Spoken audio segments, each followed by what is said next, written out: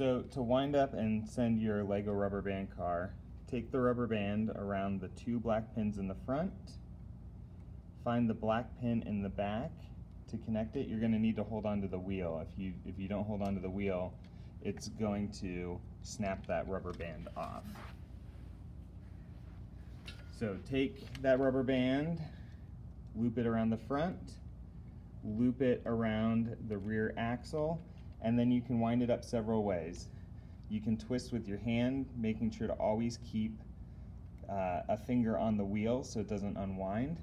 You can spin the entire car around the axle, one way to do it. And then the last way, and maybe the easiest way to keep track of how many rotations, is to take the car and then push it backwards, and you'll notice that it's winding up, and then let go.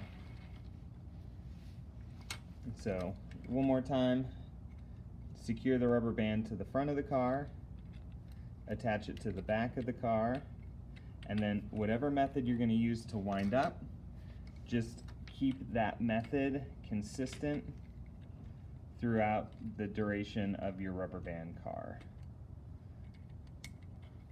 So if I'm going to go here and then I'm going to pull it back to wind it up, you can see that it's winding up, let go, and off goes the rubber band car. Alright, I hope that helps those that needed a little help with how to attach the rubber band to the rear axle.